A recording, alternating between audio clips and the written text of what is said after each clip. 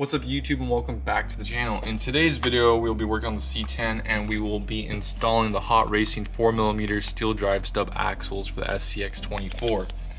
That was a mouthful. So here is my C10. We're on episode 21 I believe, so we've come a long way. In the previous episode I installed, well not the previous episode, but a couple episodes back I installed these RC 4-wheel drive 1-inch scramblers. They're pretty big and so they're rubbing against the body. So then I trimmed the body. So now we're still rubbing, so we have the need for the axle extenders. And so I've already done a video on this product before in the past. It was on the yellow Jeep, so if it's in that video, check it out right here. But I like it so much, and I kind of need it right now for this build. So I'm just going to do a little refresher on it and keep you guys updated with the build. So the first things first, we need to remove the body and take off the wheels and tires. So let's do that. If you've been following along with the build, you might be like, hey Miguel, why don't you just deep dish the RC4 drive 1-inch wheels? And I'm like, yeah, I kind of want to do that, right? That's kind of cost efficient, don't have to spend any money, it's pretty simple. But I have the full send wheel weights back here, and I don't want to see this brass. I mean, it's not appealing to me. I just don't like the look of it to be kind of projected outward, with the body looking like that. It takes away the scale factor for me. So that's why I like to keep it like this. But yeah, that's why I didn't deep dish the RC4 drive wheels. I mean, if you want to see a video on that, let me know. Maybe I might do it one day. Alright, so now that the body and the wheels are off, first things first, let's open up the Hot Racing axle extenders to see what is included. Alright, so it looks like when opening up that little package, I kind of cut myself. So always be careful with your tools, boys and girls. You never know what might happen. I really can't feel it, but it's there. Always have a rack. Alrighty, so let's kind of break down what is included. So here are the longer axles. The longer ones are for the rear. I mean, it's pretty simple. The long ones go in the rear. The front ones go, the short ones go up front because they're shorter. You need to turn them. That's pretty simple. And this is where I made the mistake in the previous video. So there's a couple different things we got going on right here. So these guys right here, these guys are spacers. So the axles are gonna get extended, so you kind of need a spacer to kind of fit into that gap that's created. So that's what these guys are. So there's 4 of them, 1 for each corner of the vehicle. And then there's these screws, and these screws are flat. And so these screws are important because they're gonna go back here on the rear axle, because I don't know how to explain this. The wheel is going to hit against this axle right here, this axle piece right here, and this hardware right here is kind of rounded, and so it'll hit the wheel if you don't replace it with this flat hardware, which will make it flush, and so that'll reduce the binding. And then here we have some spacers, shims. Maybe they might be called shims, I'm not too sure, but there's 4, and so I'm going to put 2 on each side of the rear to also reduce the rubbing. So that's kind of just an easy breakdown of what is to come for the axle extension upgrade. So now is the easy part. So these 2 screws right here are on the rear axle, one on this side, one on that side, and it's exactly the same on the other side. You have to undo those 2 to get to the inner workings of the rear axle. So that's what I'm gonna do first.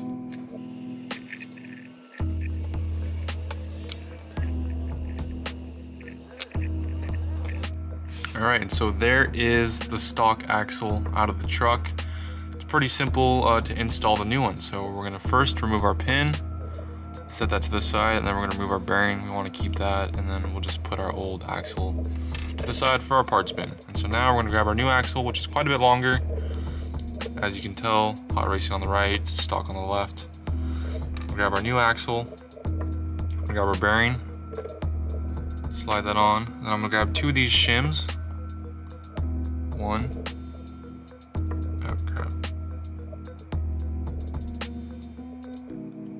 shim,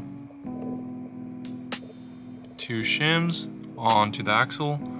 Then I'm gonna grab one of these spacers, pop that guy on, and then I'm gonna grab my pin, put that guy in. And so there is what I call a completed rebuild. So now we're going to put that guy into the axle. It should kind of wiggle around for a bit, and you'll feel it kind of pop in place after a couple jiggles. So that's in. then we're gonna grab our new hardware and we are gonna insert it into the axle to hold everything into place. And I just realized that I don't have my small Phillip, so I need to go grab that real quick. Alright, so here is my little micro Phillip I use for my glasses, so it's kind of coming in handy in the RC world. I'm gonna grab that. Very, very small. Oh, they provide you with 5 of these screws, so in case you lose one, you got an extra one, thankfully. It's so hard.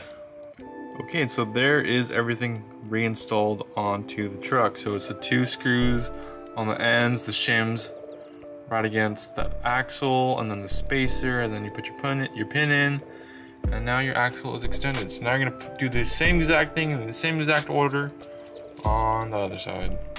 So now we are here up front, and we need to remove these steering knuckles to get to this little axle right here. So it's pretty simple. There's a screw up top on the steering knuckle, and a screw down below on the steering knuckle.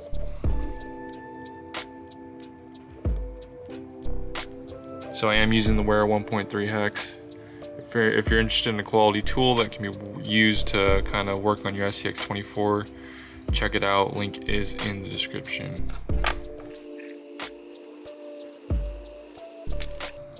And it pops off like that, pretty simple.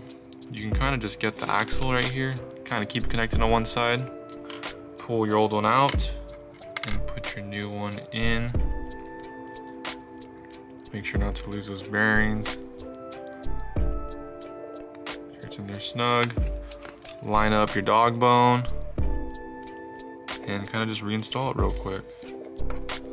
So let me warn you before you kind of put everything back together. When you put it all back together, the screws that hold in the steering knuckle, the one up top and the one down below, if you over tighten them, they will create binds. So you have to make sure when you tighten it to kind of go back a couple turns, because later on your steering will be greatly affected if you don't. So now I'm going to do the same exact thing on the other side, and then we'll get it all back together. So here's a side-by-side comparison of the hot racing axle and the stock axle. Like I said earlier, just a little bit shorter, but that does make quite a difference down the road. So yeah, pretty freaking awesome. Don't forget to put your spacers up front like you did in the rear. And we're gonna grab our pin, slide it in there. Now you're all set. So now we just gotta put on the wheels and tires, and then the body, and we will see how much more added clearance we got. Okay, so there is the axle extender on the SCX24. You can kind of see the spacer right there and the added room it kind of provides on the truck. I was having some issues with it rubbing against the shocks up here up front. A subscriber recommended to me that I flip around the shocks, because you can see there's this little kind of reservoir up front, and so they're all faced towards the rear when you get the truck, and he recommended that I put it up front because I was rubbing back there. And I mean, it did work, but then I started rubbing up, not up front. How the heck did that work? I forgot what happened. But he recommended that I kind of switch them, flip them, so they're facing opposite directions, which it did work out. So I'm also doing the extensions, the actual extenders, to kind of even further that. So now I just got to put on the body, and then we will see how it performs. Okay, and there is the truck. Just by looking at it, I can tell that the tires and wheels are kind of sticking out a little bit further. I'm kind of liking the look. It looks more off-roady kind of now. Yeah, it's freaking awesome. Definitely, when I turn it on, let's see, is it already on? It's on already. When I turn on the remote,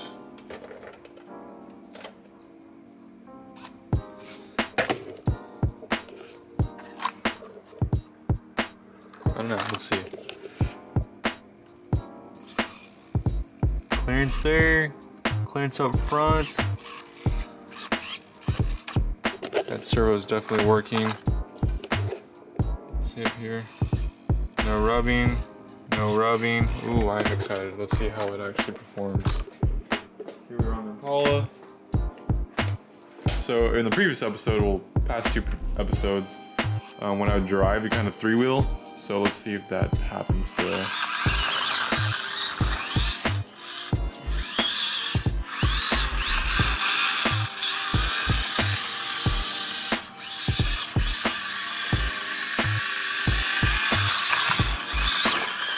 Okay, so there definitely is still body rub. That can be trimmed away, of course. Oh, damn right, I'm three-wheeling it. But I'm not rubbing against the inner shocks anymore, so that definitely did help out. Alright, so see when it does that? Oh no. When it kind of makes too sharp of a turn, it kind of rubs. Oh, like that. Okay, so there is still some body rubbing, but I'm not rubbing against the inner shocks like I used to. So yeah, I call that a success. Overall, I'm pretty happy with the extenders. I should have kind of compared it to what it was before to after.